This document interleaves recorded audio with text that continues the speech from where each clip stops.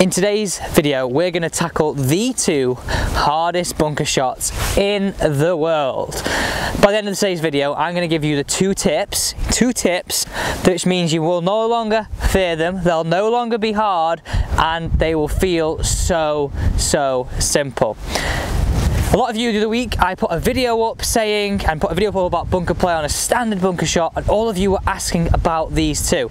Number one, plugged ball, fried egg, absolutely something horrible. You fear walking up to that, or your playing partners go, oh, don't want that shot. Well, actually, that is going to become one of the easiest shots in the world. And you must be thinking, Alex, you've completely lost your mind. This is the approach you need to take. So we need to really change it up completely, our whole mentality, and think of that shot is a specialist shot. We don't want to treat it like a normal bunker shot. It is absolutely specialist. So what we're going to do is we're going to keep our golf club in a nice kind of square to close position. Yes, you heard me right, square to close, not square to open.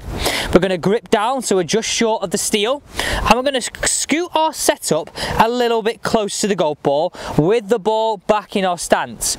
So we've made these compensations from our traditional setup to allow the club to get into the sand, dig down into the sand more to get the ball out, as opposed to being more of a splash through the sand. It's more of a dig and release. We want the club to work into the sand and get it out. That's why it's key. So we're going to scoot a little bit closer. Weight's going to go to the left, ball in the back of the stance. Ultimately, this is the thing I want you to take away from this first stage. Grip pressure, make it feel as though it's 5 out of 10. Don't be squeezing the toothpaste out the tube. And we're going to drop the club on the back of the ball. Practice that almost long backswing to short follow through. It's a stun of the back of the ball as opposed to a normal traditional splash. So you can see the difference in my shot. Here we go. Proof's in the pudding now, Alex. Ball back, light grip pressure, square to close face, weight left, stun follow through. Straight out, onto the top, and actually, well, I'm a little bit overexcited about that. That was unbelievable.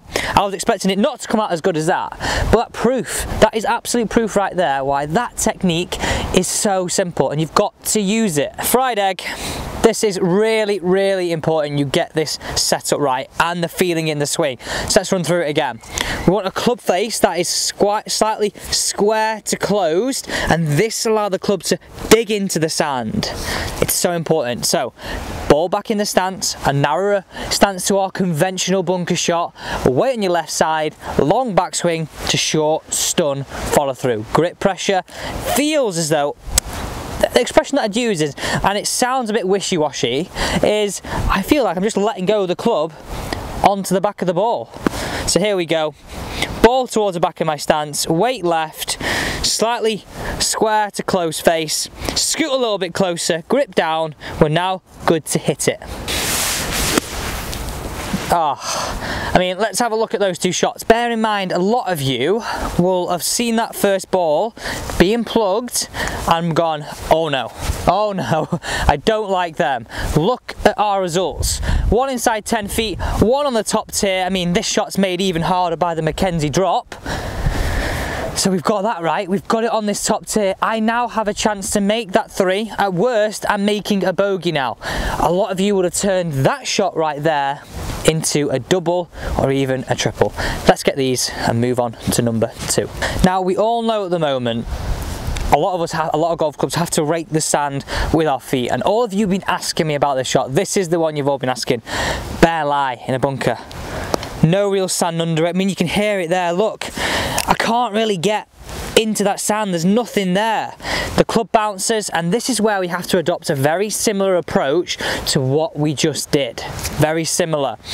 So it was no coincidence that we picked that shot first, because it's given us great foundation. So what we've got to think here is, if we had a lot of bounce on our golf club and there was no sand, our leading edge, which is the bounce is the difference between the front and the back of the golf club, would sit really pronounced. Like, imagine you did that on some concrete, that pronounced leading edge would sit really high. A lot of us try and adopt this same technique. The club bounces because the sand is compact, it's hard. Pooh! 20, 30 yards over the green. It's no good. It's a card wrecker, especially here. I mean, look how thick the rough is right now. It is a card wrecker. So what I want you to do is, I want you to play this very similar to how we just played the last shot. We're going to make these adjustments. Still gripping towards the steel. Ball just back and middle, not on the back foot. Weight on the left side. We're going to scoot closer to it. Again, we're going to take the same technique, long backswing to short follow through, but with a ball position that's a little bit more towards the front. Think about it this way. We're going to need less speed because there is less sand. So less speed, less sand, and we're looking for a club that's digging into the sand. We think about it this way. If we've got our club digging in this way, we can go into that sand. I know there's not a lot, rather than if we've got the bounce, it's going to bounce off the hard sand, hit above the equator of the golf ball, pinging off. It's not what we want. It's not what we want. So ball just back of middle, weight left, scoot a little bit closer, back, stun through. This is our technique.